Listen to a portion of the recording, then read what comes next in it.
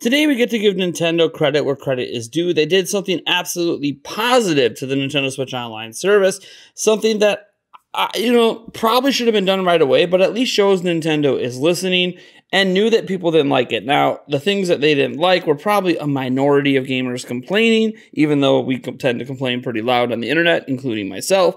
But it is nice to see that Nintendo is actually listening, and this is a positive thing for the future of Nintendo Switch Online and the Nintendo Switch, and just in general moving forward.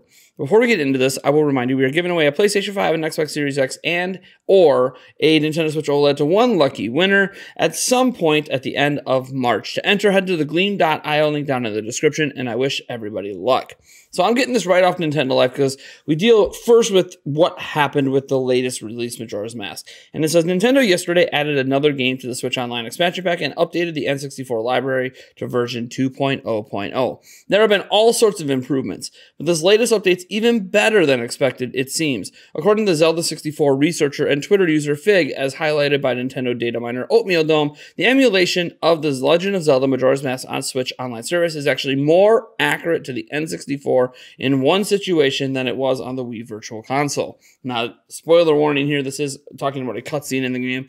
Majora's Mask has been out a long time, so I'm not too worried about it. Oatmeal Dome says, Majora's Mask. Here's a situation where the Switch version is actually better than the previous releases and more accurate to the N64, thanks to a patch added by Nintendo. It fixes a cutscene running too fast, causing it to end too early.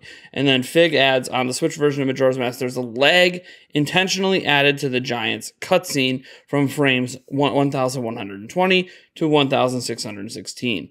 This is to simulate the N64 lag and fix an issue where the Virtual Console and other emulators finish the cutscene before the song ends. So it's quite impressive that in this case, as the Wii Virtual Console N64 library is still considered by many as the best generation of Nintendo 64 emulation. As Oatmeal Dome further explains, the accuracy found in the Switch version of Majora's Mask is good news for fans who have been asking for an experience more like the original N64 release, but not so great for the speedrunning community, as it technically takes longer to complete runs. So this is obviously really, really interesting. And if you go into the further fixes Nintendo has done with this 2.2 or this 2.00 update, there's a lot of things that ended up going really, really well.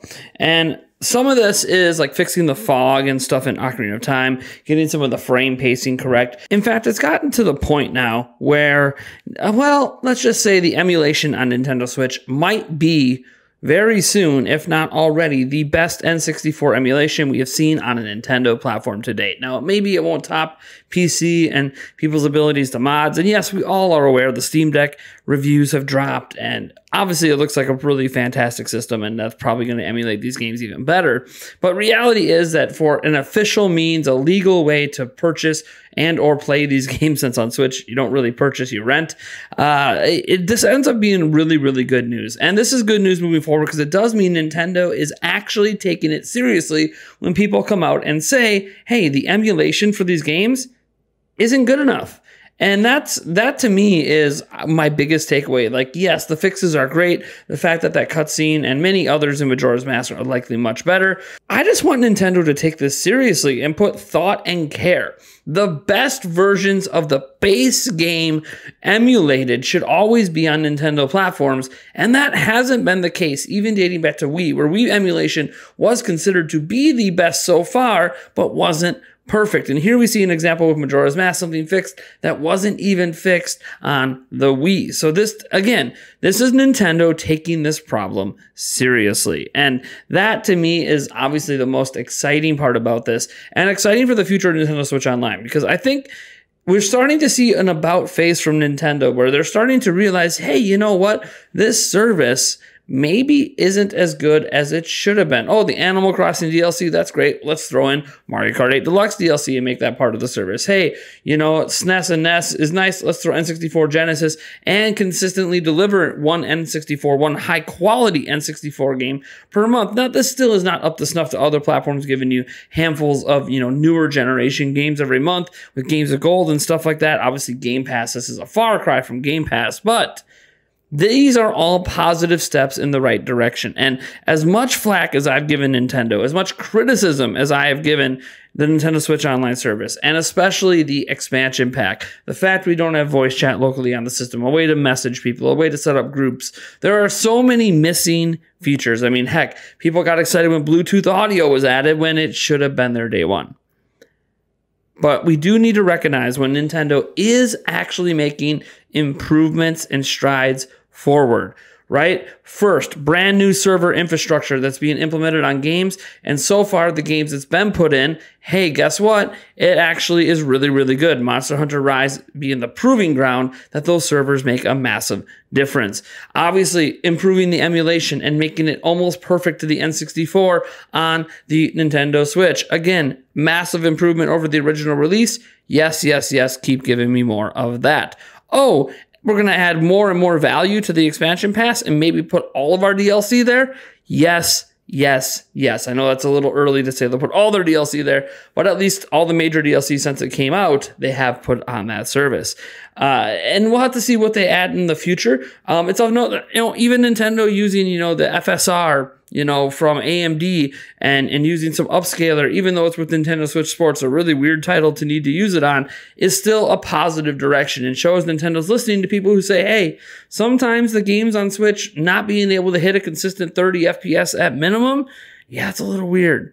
Games, like Super Mario Odyssey being at 900p and not able to hit 1080p back in 2017, and let alone what's going on with Xenoblade Chronicles 3 and Breath of the Wild 2. Yeah, that's a little weird. And Nintendo is taking it seriously. While they haven't obviously made the significant hardware advances many people want to see, especially in wake of the, the Steam Deck coming out, it is notable that Nintendo does seem to be taking these concerns seriously and doing the very best with what they have. Emulation-wise, no real reason the Switch couldn't have perfect emulation for N64 and earlier. So yeah, they're starting to actually focus on that. Oh, the Nintendo Switch Online service, look, if you're going to charge us all this money and then an additional, money on top for an expansion pack, you're going to need to add value. And Nintendo is looking like they're attempting to add value. Oh, you're going to focus on online play, Splatoon 3 coming out. Well, we need things to get better. Hey, let's create a brand new server infrastructure that actually works and isn't outdated. Okay, great. And hey, look, some of your games are going to have frame rate problems, especially 6 years into the platform. Hey, you know what? Let's actually take advantage of existing technologies out there that can help us improve that. This is Nintendo showing growth. This also makes me incredibly excited for what Nintendo has coming with their next platform, because if Nintendo is this in tune with what fans are saying and with modern technologies like FSR, then this is going to really give me great hope that Nintendo knows what they're doing with their next system, because reality is the Steam Deck is what it is. It's a portable PC. It's not technically the same thing, although it does make PC gaming, I would say, maybe more accessible than it's ever been. You don't need to modify. You don't need to hook up anything. But reality is, I'm just glad Nintendo's paying attention. Nintendo's listening. Nintendo's improving. 6 years in, Nintendo is improving the Switch platform and the services it offers and the online experience. It's still got a long ways to go, but we need to recognize positive directions Nintendo's heading in, especially when we start to look forward to Nintendo's next platform in 2 to 3 years, which I presume will get something in 2 to 3 years. Nintendo is showing immense growth under Furukawa, showing that they care what the consumer's feedback really is, and they're implementing as much as they can right now with current hardware. So yes, yes, yes! Thank you so much, Nintendo, for listening. We've been on record with Reggie Fils-Aimé, former president of Nintendo America, noted that Nintendo doesn't really care what fans say. They don't listen to fans. All the fan petitions don't matter, like Operation Rainfall or Operation Moonfall for Majora's Mask 3D. Like, oh, these things don't matter. But here we see Nintendo legitimately making positive changes to their platform based on consumer feedback. That is awesome. And I hope that this is a sign of things to come under the new regime at Nintendo with Shintaro Furukawa. I know some people think Furukawa is a little bit disconnected from the fans. He's not in front of the camera. He's a businessman. He doesn't have this vivid personality to put out there like Iwata did. But if he's actually willing to listen to fan feedback and not just constantly apologize, no offense, Satoru Iwata, may you rest in peace. You apologize a lot for the same mistakes over and over again. But actually listen to that feedback. Implement it. I think that is the most important fundamental change inside Nintendo in 30 years. Listening to your actual consumers, making your products better, And obviously this can lead to a significantly better product when you bring your next platform out. Anyways, folks, I am Nathaniel Rumpeljans from Nintendo Prime. Can't wait to get back into the studio, folks. It's getting exciting. The floor is getting put in. The entire upstairs in the home will be done today. Tomorrow is a big day for the basement and studio. The studio won't actually be done until Monday, but still, it's going to be awesome. It's going to be great. And that's just the flooring, by the way. I don't think we're hoping that all the renovations we can pull off in a day. We've already got some of the stuff done.